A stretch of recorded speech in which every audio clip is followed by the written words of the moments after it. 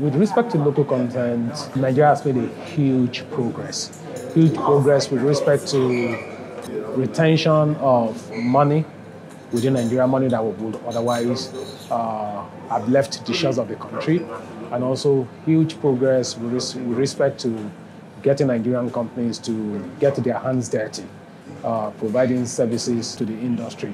If you've heard of PITAN, PITAN is a petroleum technologies and service providers in Nigeria. They've had a lot of opportunity to work within the sector and also to retain a lot of revenue within Nigeria based on the implementation of the local content activity. Also, there are other industries. For instance, if you look at a company like this company that makes wire, Coleman, you understand? A lot of the progress they've made is also have to do with opportunities they have, which would not have been there if there was no local content law, and also its implementation framework. Also, we have some modular refineries. For instance, we have Walter Smith. We have some other refineries that are coming up, which are made possible based on the level of investment that the local content board is able to make into those projects based on funds that are collected under the Nigerian Content Fund. Yes. So there has been good progress, really. Yeah.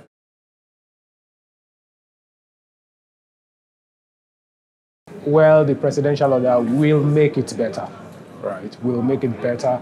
It's basically returning the board back to the intention of the law and also trying to close out the opportunity for arbitrage. It's trying to close out the opportunity for arbitrage so that people who have equipment and who have the technical know-how, who are Nigerians, can actually keep working, right? And also make it possible for there not to be any slowdown in project execution.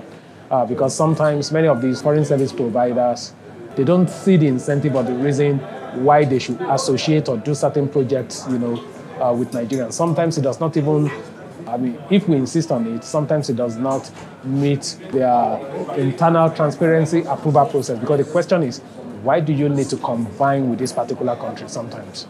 So with this particular company, for purposes of executing this project. So what the order will do is to take that out and make things better for purpose of implementing the act.